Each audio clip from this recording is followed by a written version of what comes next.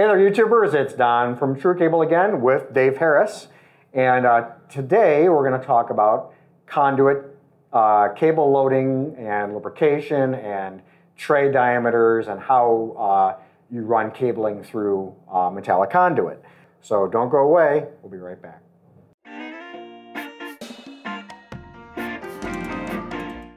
Okay, so what we've got set up here is a one trade size or 1 inch inside diameter metallic conduit. The conduit's protected on the feed end with a plastic bushing, which is important to prevent damage to the cable jacket.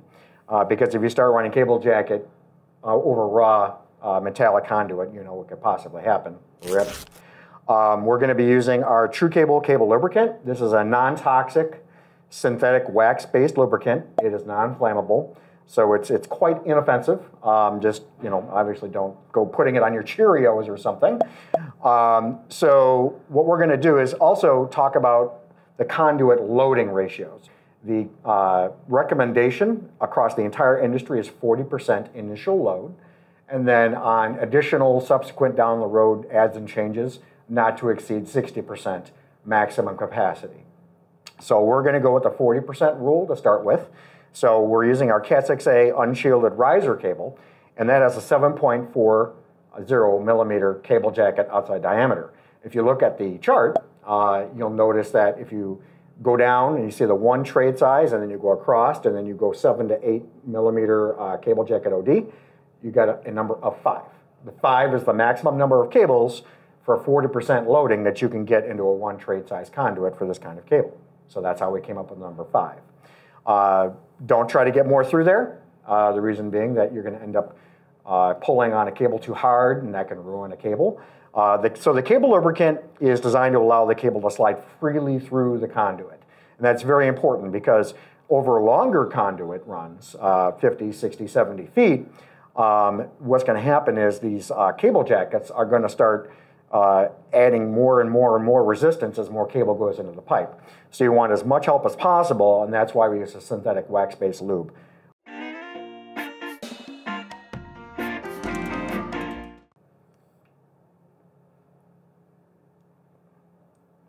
Well, it's good to have 2 people, one on each end of the pull.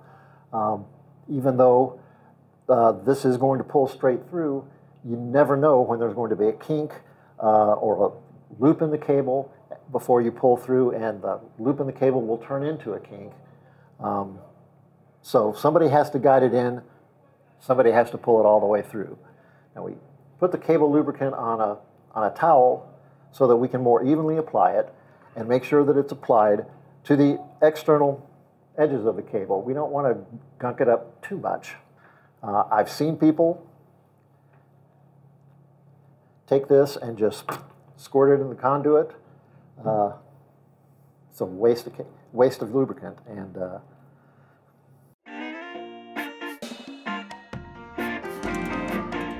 I'm ready. Okay. And tell me to stop if there starts to be a problem. No, it's okay. Wow, this stuff's sliding pretty easy.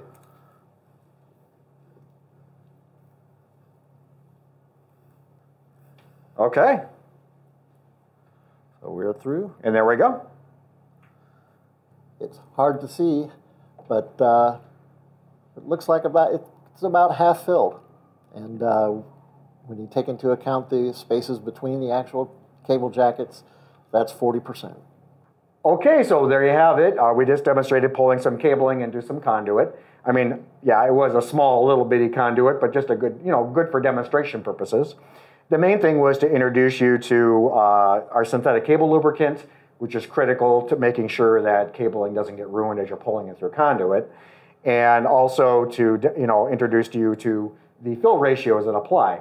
This video goes with a written blog that I wrote, which has a table in it that'll actually tell you how many cables you can get through a conduit for a 40% fill rate. And so that's really what the main things are, and in addition to good communication. You know, making sure that somebody is at the feed end, somebody's at the pull end, and that they're talking back and forth. You know, never make an assumption. You're pulling cabling through a conduit.